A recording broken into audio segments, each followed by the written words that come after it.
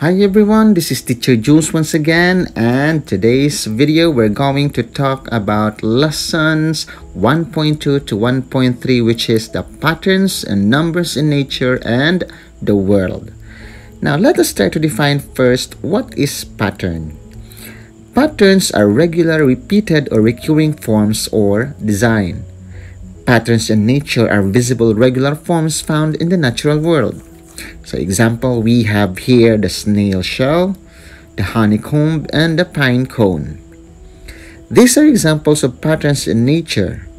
This helps us organize information and make sense of the world around us. If you can still remember the steps to follow to understand math, which is the first, to find a pattern, second, represent patterns in the form of symbols, notations, shapes, or numbers, and finally, interpret the pattern. Now let us have this example and use the steps to answer the following. Which of the given shapes would complete the pattern?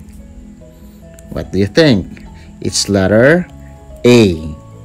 The blue lines are progressively getting thicker to the point where the lines would take over the whole square. Now let us have example number 2.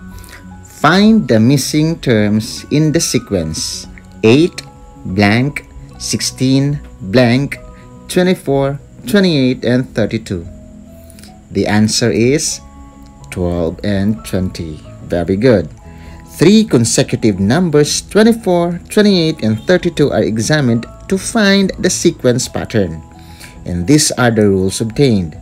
You can notice that the corresponding number is obtained by adding 4 to the preceding number. Therefore, the missing terms are 8 plus 4 is 12 and 16 plus 4 is 20. That is why our answer is 12 and 20.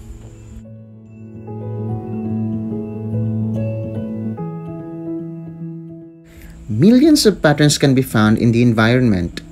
These patterns occur in various forms and in different contexts, which can be modeled mathematically.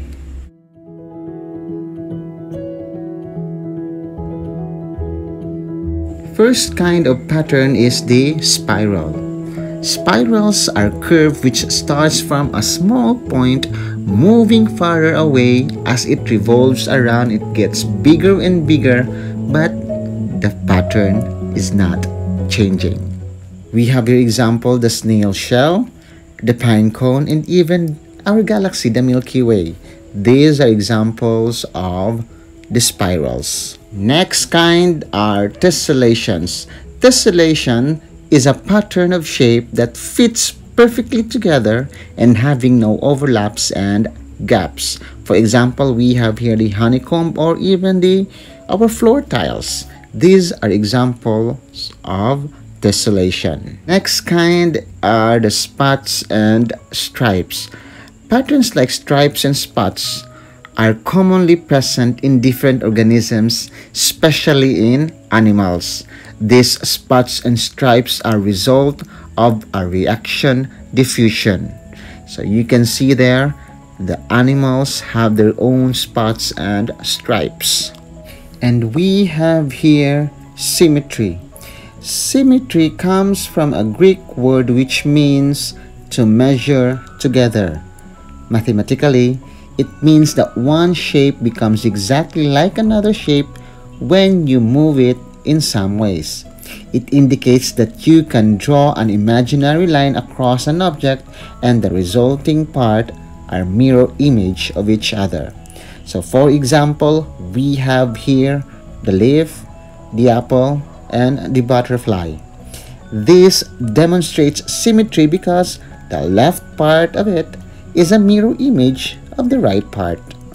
And that is the first kind of symmetry, which is the reflection or the mirror symmetry. Next is the translation symmetry, and the last kind is the radial symmetry. Some people may think that mathematics was made to torture our brains on nonsense numbers. But what if math is already present in nature and mathematicians are just translating it to us using symbols like numbers. Have you ever counted the numbers of petals in a flower? You might think any number is possible, but you might be surprised because nature seems favor a particular set of numbers like 1, 2, 3, 5, 8, and 13. It may seem a coincidence to you, but these sort of numbers form a pattern. In the sequence, the next number is found by adding up the two numbers before it. For example, it begins with 0. Next is 1. To find the third number, we add the last two numbers. 0 plus 1 equals 1. Continuing on, 1 plus 1 equals 2. To get the next number, we will add the previous two again. 1 plus 2 equals 3. 2 plus 3 is 5. 3 plus 5 is 8. We will then get 13, 21, 34, 55, 89, and so on. This pattern is called the Fibonacci sequence. This pattern was popularized in Europe by Leonardo of Pisa, also known as Leonardo Fibonacci. Thus the name of the pattern originated. He is one of the most influential mathematicians of the Middle Ages because Hindu-Arabic numeral system, which we also use today, was popularized in the Western world by Leonardo Fibonacci. In his book, The Book of Calculation, Fibonacci posed and solved a problem involving the growth of a population of rabbits based on idealized assumption. The solution for this problem? The Fibonacci sequence. Fibonacci sequence is a wonderful series of numbers that could either start with 0 or 1. Now let us try to determine the next few terms. The first term is the f of 1 or the 1. The second term, the f of 2, is still the same 1. The third term or the f of 3 is 2, f of 4 is 3, f of 5 is 5, f of 6 is 8, f of 7 or the seventh term is 13, and so on. Now, what if we are going to look for the f of n or the nth term in the Fibonacci sequence? We need to add f sub n minus 1 plus f of n minus 2, where f of n minus 1 is the previous term and f of n minus 2 is the previous term. Given the series, let us try to find the ninth term of the Fibonacci sequence. In the given, we only have until f of 7 or the seventh term, so let us try to solve first for the f of 8. We have here add the previous plus the previous term. We have 8 plus 13 is 21, and we are now ready to get or to find the ninth term, which is 13 plus 21 is equal to 32. So therefore, the ninth term of the Fibonacci sequence is 32. Now let us have this another example. What is f of 3 plus f of 7 minus f of 6? So first, let us try to substitute first the given terms. F of 3 is 2, f of 7 is 13, and f of 6 is 8.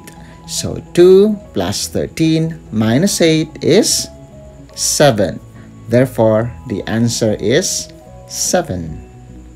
Let's visualize these numbers using a square tiles. Let's start with a 1 by 1 square, then another. Together, they form a 1 by 2 rectangle. Above is a 2 by 2 square. Next to it is a 3 by 3 square. Beneath is a 5 by 5 square. And if we continue to do this and connect opposing diagonals continuously, it will reveal the Fibonacci spiral. And this spiral could be seen a lot in nature, architecture, arts, human body, and beyond. Going back to the rectangle, what if we are going to divide the two dimensions 8 and 13 in this case? Notice that it is just dividing two consecutive Fibonacci numbers, right? Doing this up to the highest possible pair of Fibonacci numbers will give us the golden ratio. The golden ratio is approximately equal to 1.618, represented by the Greek letter phi or phi. In mathematics, the golden ratio is used to describe the relationship of the two figures, where the numbers seem to be in a form of a complementary ratio. If you have a number A and a lower number B, then the two are in the golden ratio if the quotient of these two numbers is somehow near 1.618.